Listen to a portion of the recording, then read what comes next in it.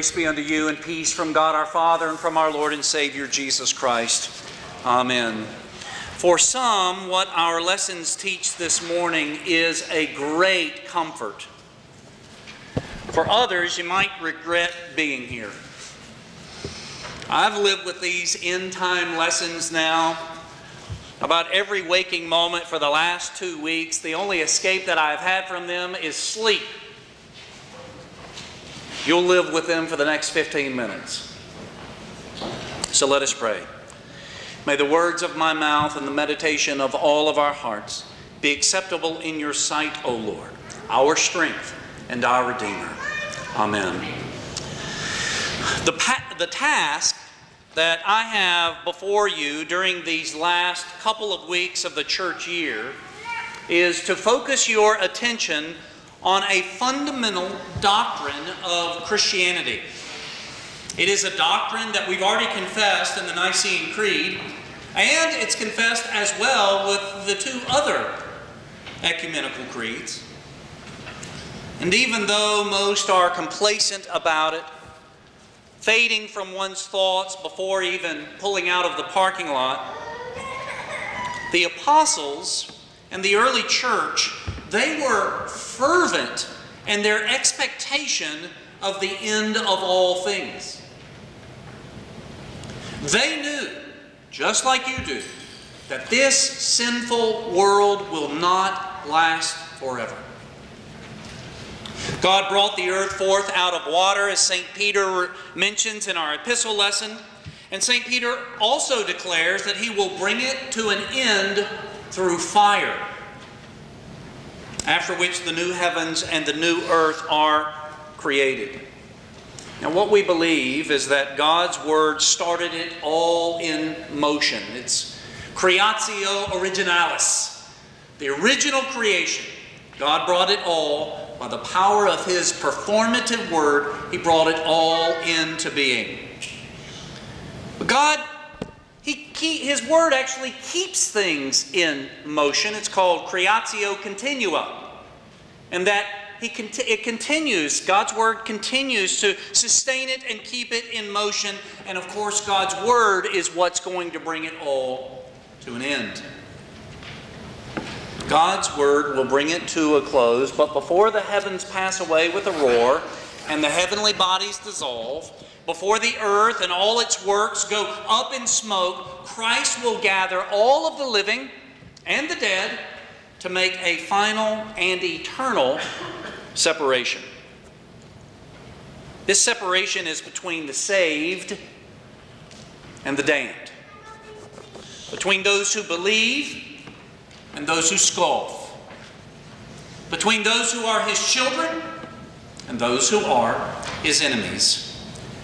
No one will escape this, and nothing will change it. This day was set in stone before the foundations of the world were even laid. Staggers the mind, really.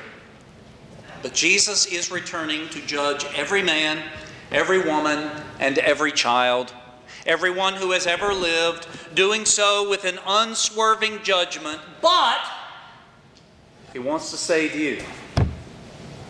In fact, He already has. Permit me to go back, all the way back to the garden, where Adam and Eve, along with the devil, are gathered around a tree whose fruit, of that one tree, they could eat of anything else they wanted. But of that one tree, there was a fruit on that tree that was off limits. Eating from any of the trees of the garden, including the tree of life, was no problem. As I say, bon appetit! But eating from the tree of knowledge of good and evil, don't go there. Don't even think about it. Now remember, at this point, the pinnacle of God's creation, that being man and woman, Adam and Eve, they are made in the image of God. Imago Dei, the image of God. This means that Adam and Eve are the way that they are supposed to be. They are rightly related to each other. They are rightly related to God. and they are rightly related to the rest of all creation. If we were to be in their presence before the fall into sin for just a mere moment, we would immediately break the commandment to not covet, because we would want to be exactly like them. We would crave what they have. Because being made in the Imago Dei, Adam and Eve, they are in sync with everything.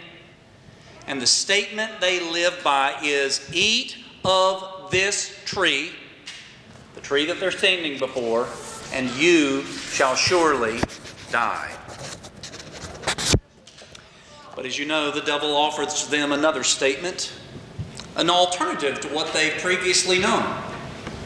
You won't die, he says. For if you eat of the fruit of the tree, you will be like God. This blows me away because they already were like God. They're in the Imago Dei. They are in the image of God. Yet the devil holds something out a little bit more for them. Sounds so freeing. Sounds so liberating. So what if it comes from the devil? He seems authoritative enough. And it's at that moment that everything hangs in the balance. Statement A from God stands directly opposed to statement B made from the devil. Who makes the better offer? Which one is more reasonable? Will Adam and Eve listen to God, sticking to the tree of life, and the Imago Dei, heeding statement A, or will they grab the alternative presented to them and go the devil's course? You know, stepping back for just a moment, this is completely inconceivable. Adam and Eve had everything, yet they are tempted to cast aside all that God has given them. We can't really make any sense of this because the why is not given to us. Yet what they do in believing statement B and going with what the devil has presented them affects them and everybody else since, including you. They rebel. They thumb their nose at God, taking the path diametrically opposed to God, pursuing instead what they want, desiring to be their own God. God, of course, foresaw this rebellion. Thus, even before the world was made, God included the end, the very end. It's known as the telos, the end of all things. He included that in His plans, and everything moves to that end.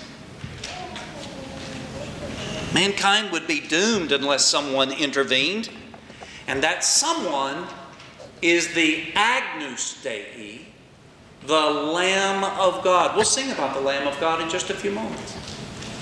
The Lamb of God who takes away the sin of the world, whose mission was to restore what was lost, to restore mankind to the Imago Dei, to the image of God, to rescue all, not simply from trials, not simply from hardships here on earth, but to rescue all from the place prepared actually for the devil and his angels. See, hell is where the devil and his angels go, not humanity. And the Agnus Dei, Christ Jesus our Lord, would do this work of redemption, even in our pathetic, horrible, and unpardonable rebellion. So how did He do it? Certainly not as anybody would expect. The Agnus Dei came in meekness around whispers of scandal. His mom was a virgin. Whispers of scandal surrounded Him. He's born in obscurity. He's placed in a lowly manger, growing up to eat and drink with sinners, and eventually betrayed and delivered up to sinful, plotting, false priests. He was condemned to death as a criminal on a cross. Harmless, really. Nothing to fear. But of course, in doing so, the God-man suffered the death and the condemnation rebellious sinners earned for themselves.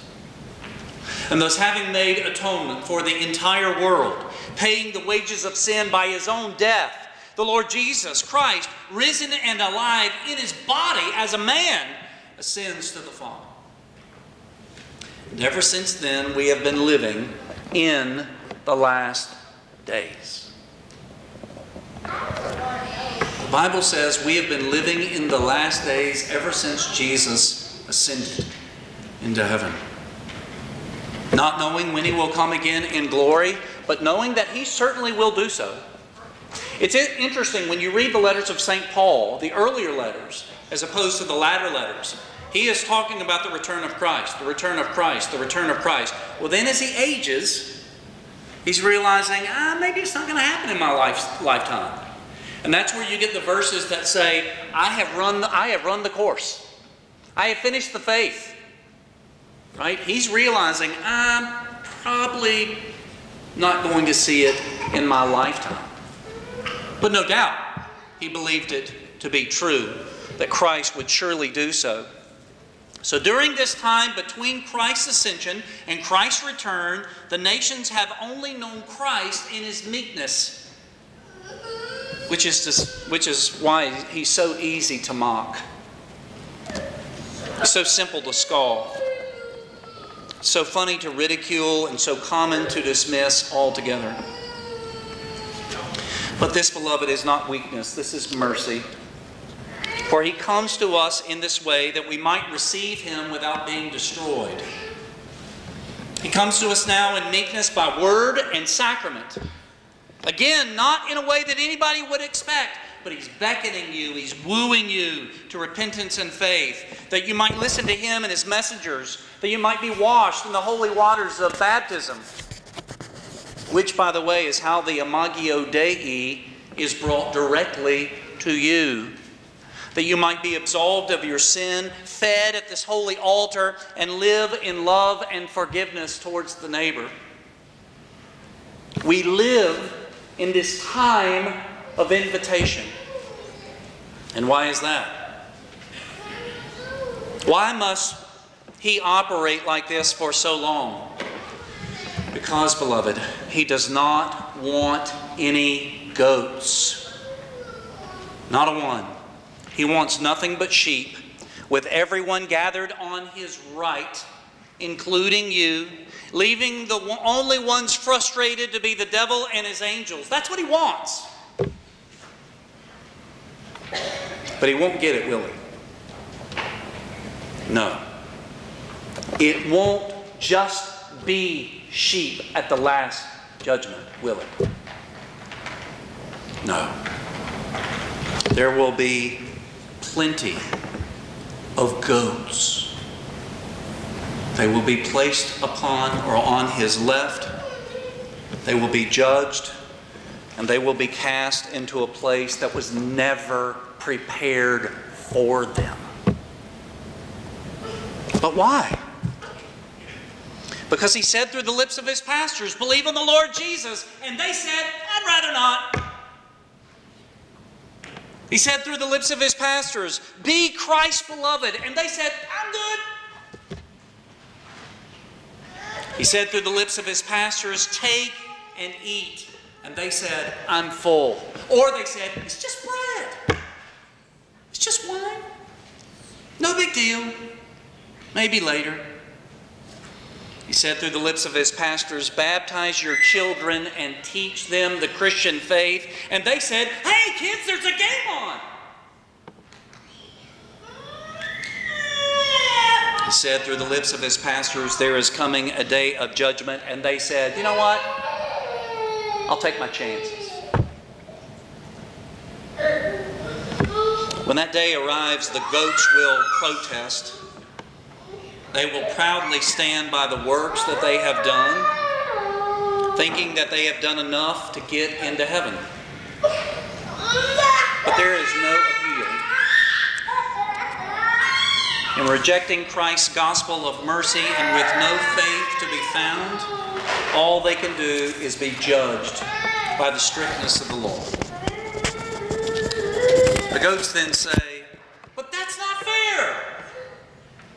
I used to love it when my kids would say that to me. That was like Sermon Time 101. Let me tell you, kids, ain't nothing fair. They heard it from me so many times. It's exactly what the goats say. It's not fair. Trying to blame or castigate Christ for having the audacity to judge them. But this is entirely fair. Because get this.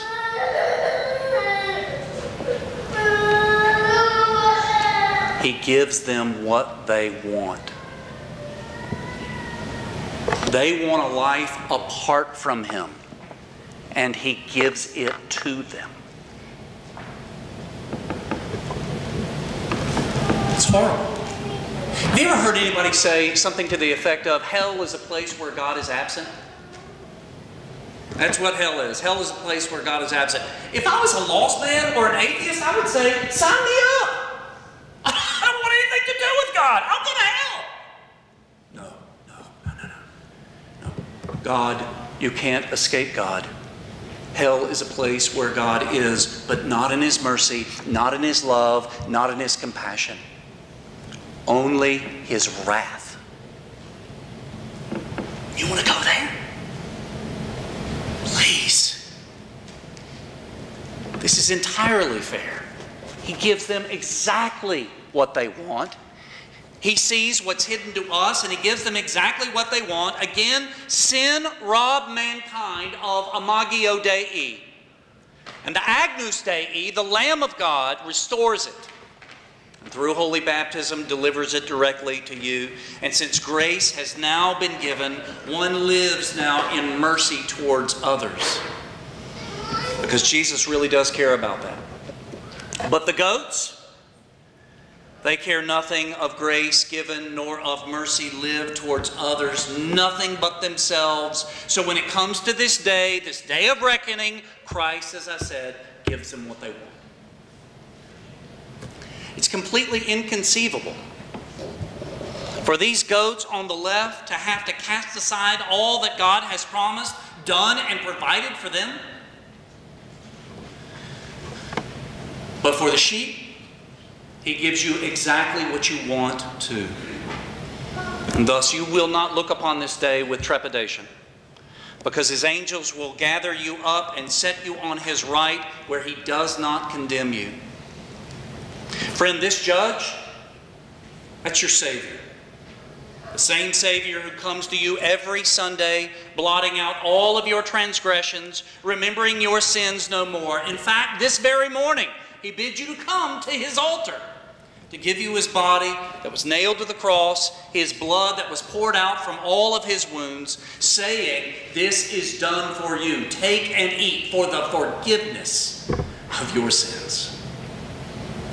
And on that day, you will hear, this is the kingdom that has been prepared for you. In the holy name of Jesus, amen. Now may the peace of God, which passes all understanding, guard your hearts and your minds through Christ Jesus our Lord. Amen. We stand together.